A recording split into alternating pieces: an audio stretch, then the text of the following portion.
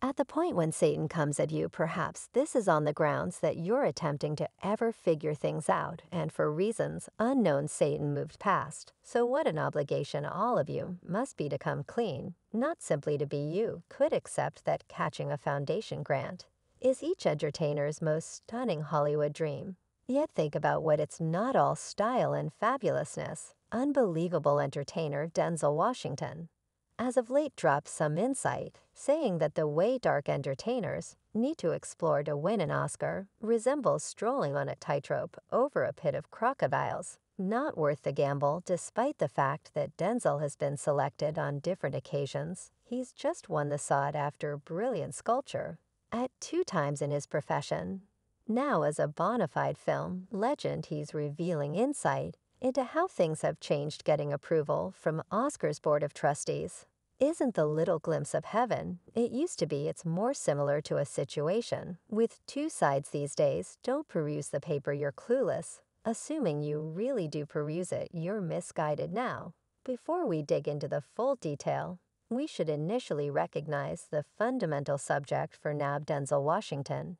He's won two of the greatest honors for entertainers, the Institute Grant for Best Entertainer. The first he got in 1989 for his job as Confidential Excursion in Magnificence, and the second was in 2001 for his phenomenal exhibition as analyst Alonzo Harris in Preparing Day.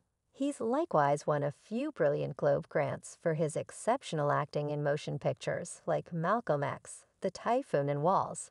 Not that he's gotten grants from the Screen Entertainers Organization for his parts in Preparing Day, Walls, and The Flight, yet Denzel isn't a celebrity. He's likewise accomplished astounding work on Broadway, and even got a Tony Grant for his acting in the play Walls in 2010.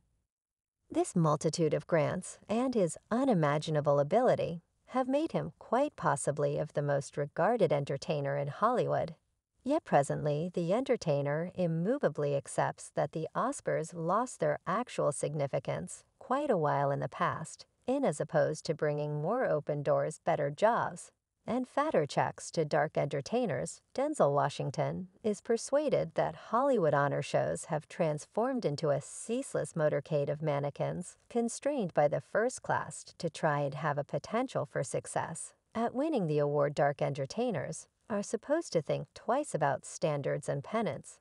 Their creative spirits neglecting to do so could lead them to be disposed of by the strong figures of Tinseltown. Denzel is sounding an admonition to individual craftsmen about the expected snares of distinction. To effectively express this idea, Denzel highlighted a few specialists who felt the effect of this peculiarity. It's practically similar to we're examining a genuine revile encompassing the foundation grants, particularly for dark craftsmen. Take the narrative of Jamie Foxx, for example.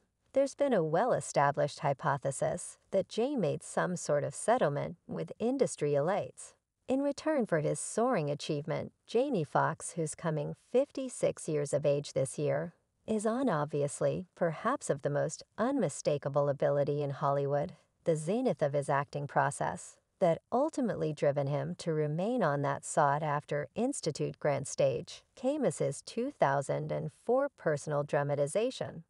His presentation in the film was remarkable to the point that the foundation couldn't avoid picking him for the most pursued grant in the acting scene. This accomplishment left considerably different titans like Leonardo DiCaprio, Clint Eastwood, and Johnny Depp anxiously biting their nails in jealousy. As per Denzel Washington's convictions, it appears to be that the entertainer Jamie Foxx got help from compelling figures in the business. In return for specific blessings, you maybe know all about a portion of James' industry colleagues, and it's quite significant that large numbers of them have obscure and dubious notorieties. Yet the genuine defining moment in James' excursion to progress began with an unforeseen call from, in all honesty, Oprah Winfrey. I get a call from someone. Greetings, Jamie Foxx. This is Oprah. Jamie himself clearly recollects the shock of hearing the voice of the television symbol when he got the telephone. Oprah came bearing an exceptionally enticing proposition that could shape his future, as would be natural for Jane. Oprah told him, "You're blowing it, Jamie Foxx, this traipsing And such it's not the way you need to take. She communicated a craving to show him the genuine meaning of his activities in the end. Winfrey whisked the entertainer and vocalist away to the home of a notable Hollywood maker, Quincy Jones. And starting there ahead, Jamie Starr really started to rise anyway, as you may definitely realize Jamie Foxx at last understood the dim web he had accidentally entered. He endeavored to reveal insight into a portion of the business elites. On their exercises, however, it appears he confronted serious ramifications for doing so. James' experience isn't the main occasion in Hollywood history where powerful figures have been cruel on their incline toward gifts, as Denzel Washington calls attention to these shadowy figures, appear to think often next to know about living souls, and will obliterate any individual who doesn't conform to their plan. Recall Cuba Goodinger. He scored a foundation grant in 1997 for his selling out of the blunt football player in Jerry Maguire. Anyway, his profession experienced a plunge soon after winning the lofty honor. Apparently, Cuba accepts the business, assumed a part in ruining his further progress in Hollywood. Winning that grant woke him up to the terrible truth of the local area he had accidentally turned into a piece of in Hollywood. A ton of exceptionally renowned stars, they get a ton of simpletons' charges. So I'm not assuming any of these to be certain, generally right.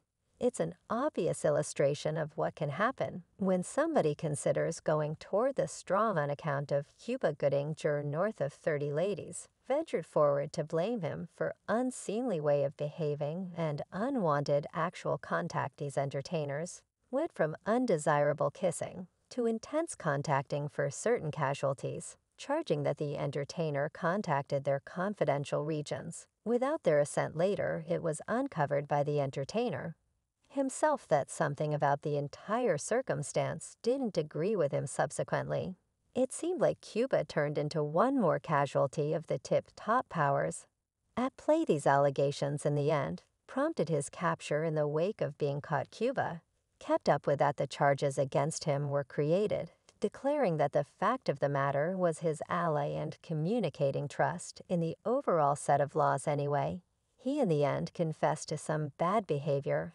However, he demanded that his activities were only a consequence of being excessively cordial, and that the ladies had misjudged his expectations. Yet the entertainer doesn't stop there. It seems like more VIPs have felt the sting of what some call the Oscars revile. One of the most brilliant models is the unbelievable Monique, who confronted a difficult stretch in the business in the wake of winning her Oscar. As per Monique, a few strong people started to come down on her, and she felt like she had no real option except to hold fast. She expressed no to a few huge names like Oprah Winfrey, Tyler Perry, Lee Daniels, and Lionsgate.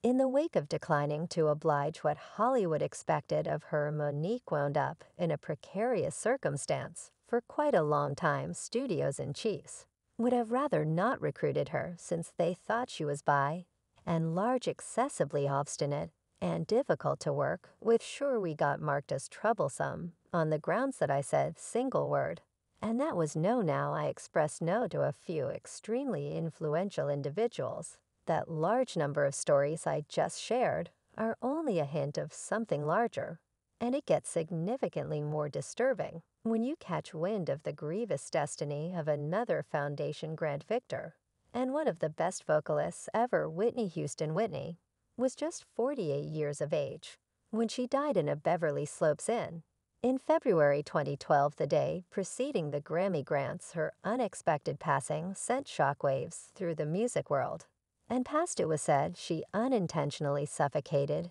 in her lodging with contributing elements like coronary illness and the utilization of denied substances. Yet numerous insiders who were near the late vocalist accept there's more going on, particularly on the grounds that Whitney had spoken about the unthinkable requests of the business. Houston's demise was formally managed as a coincidental suffocating, yet some say the massive tension from the business pushed her above and beyond. One individual even said there was something exceptionally pained about her since she never appeared to be happy with her self-popularity. And surprisingly, Winning a foundation grant for her extraordinary exhibitions came at an enormous expense for Whitney now as Denzel Washington is bringing up the difficulties and requests on dark entertainers have developed considerably greater than previously, so it very well may be shrewd to avoid working with the business elites, regardless of how enticing their commitments might sound. Many fans are communicating worries that playing the games in media outlets doesn't hurt an individual's vocation and notoriety, yet can likewise truly affect their life and well-being. It's been apparent for quite a long time that there's something obscure and evil occurring in the background. Plainly, not all entertainers who win these esteemed honors, be it the Emmys, Grammys, or Oscars, fundamentally arrive at extraordinary levels, particularly on the off chance that they don't observe the guidelines set by the business elites.